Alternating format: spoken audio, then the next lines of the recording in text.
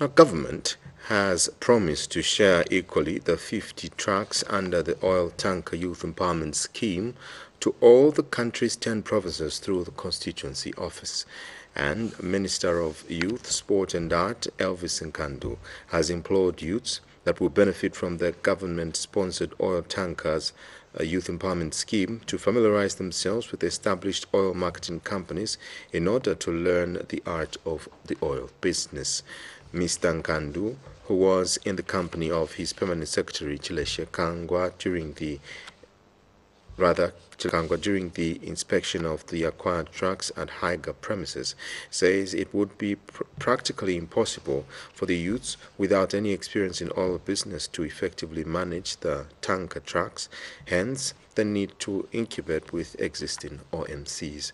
And King Long Company General Manager Wu Ming says his company, that has been in the country for over 2 decades, will soon sign a memorandum of understanding aimed at training and capacitating 50 Zambian youths with engineering skills to manage the oil tankers.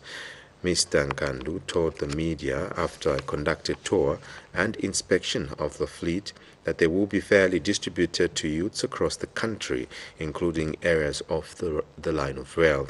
He further revealed that the government has started recovering amounts from the previous fleet of 50 distributed under the PF regime, citing the recent payment of 9 million kwacha by Kapesika Oil Marketing Company, which incubated 30 tanker trucks, and another 1.5 million from Mount Meru, which got for 18 trucks.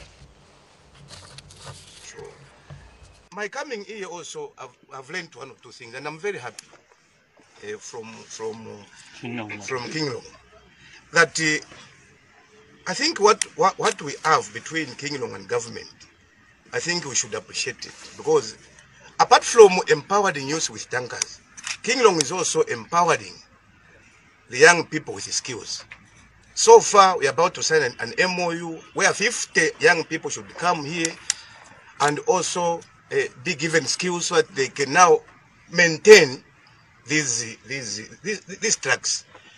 I am aware that we have an engineer from China who is here, stationed here now to start imparting knowledge into our young people. And you know, when they have that knowledge, they'll go and make their own workshops.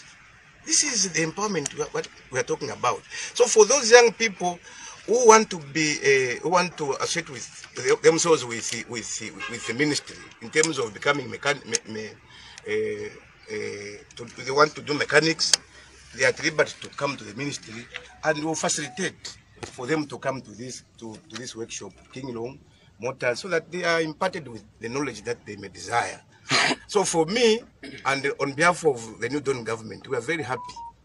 And I think maybe from now on, people will be able to know that we are on top of things, and we'll make sure that the deserving cooperatives are given.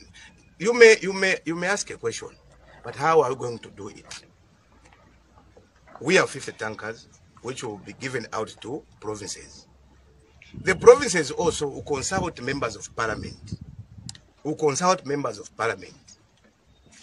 So that we look for those viable cooperatives that we can give these out tankers to. So for me, everything is in place, and come I think come January, these tankers will be gone. And another important thing, you are also aware that the oil marketing industry has been dominated by foreigners. We need to appreciate that. Now here is a government who wants now to make sure that the young people takes a center stage in the oil marketing industry. Because now we have 100 tankers, isn't it? Yes, yes, and we intend to procure more so that the market is saturated, so that we don't have fuel shortages. You know, we are aware that Indian is limping. We are very much aware. So we need to procure as more tankers as possible. So obviously, you're watching the news